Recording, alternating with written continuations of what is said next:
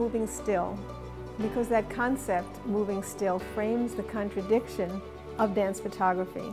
You're taking dance, which is all about movement, and framing it and extracting split seconds from it.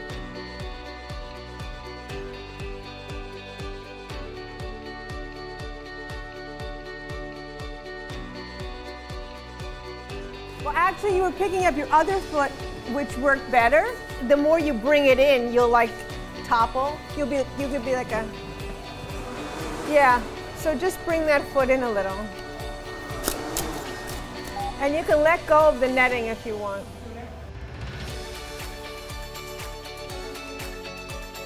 So I don't have a defined idea. I don't have any idea. I just want to see what's going to happen when she jumps with whatever fabric or material props we throw in. And it takes a while, actually, for the dancer to relax into it, you know, because they're performers, and it's really not about performing.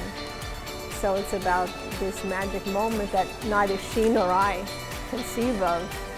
And then we're just in the hands of the gods, hoping that the conjunction of her movement and the fabric and the lighting and my timing will make something really, you know, extraordinary. But we can't dictate or legislate, you know. I can't show her a picture. In fact, I don't want to show her a picture because what's kept me interested all these years is that taking a picture without any forethought or layout allows me to get beyond my imagination. So it's something that's just the conjunction of Kendra and I. Okay, ready? 1, 2, 3.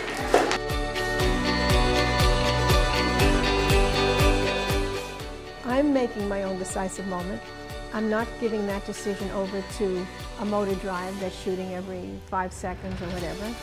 And I have to shoot in anticipation of the moment. So I have to shoot on the presumption or the hope that the subsequent moment is going to resolve itself in an interesting way.